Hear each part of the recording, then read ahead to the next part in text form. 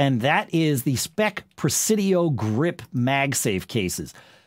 The reason I'm excited about these, I always like Speck cases. They always fit my phone really well. But what caught my eye when we were at PepCom, guys, was that Speck had figured out how to do a grip case with MagSafe.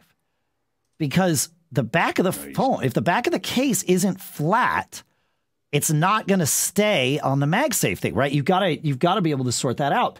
And so what they did, and they showed me, it's fascinating. They there are the ridges on the back of the case, and then there are the ridges on the side.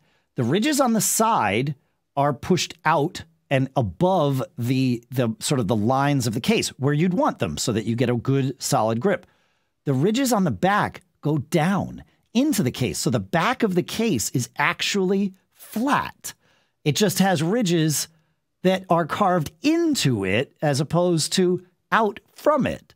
And they seamlessly change as you round the corner of the case. They go from being flat against outies to innies. The outies to innies. That's it. That's it. Thank you.